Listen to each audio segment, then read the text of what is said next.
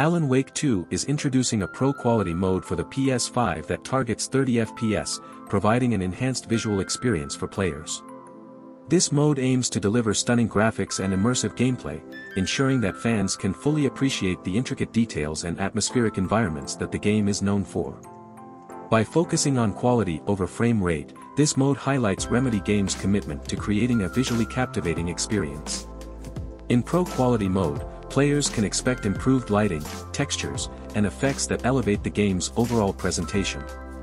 While the frame rate may be capped at 30 FPS, the graphical fidelity is designed to make the most of the PS5's capabilities, allowing players to immerse themselves in the haunting world of Alan Wake 2 like never before.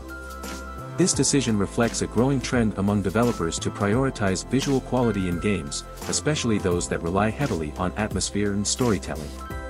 Remedy Games is known for its dedication to crafting compelling narratives and engaging gameplay, and this mode is no exception. By offering players the option to prioritize quality, they can experience the game as intended, with every detail contributing to the overall horror experience.